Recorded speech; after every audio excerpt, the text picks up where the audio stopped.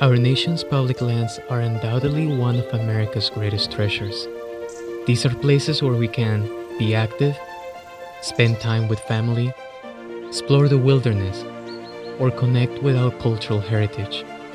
More than 50 years ago, Congress created the Land and Water Conservation Fund as a promise to safeguard these places. Since then, LWCF has funded tens of thousands of parks and projects throughout the country. But the fund is set to expire this September unless Congress agrees to reauthorize it. Whether it's developing a community pool, creating green space in the desert, or strengthening our national parks, LWCF is one of the most critical tools for creating access to the outdoors, especially for diverse and urban communities, and protecting the places we love. We need our leaders in Washington to continue this tradition, this guarantee of access equity, this promise of land, water, and comunidad.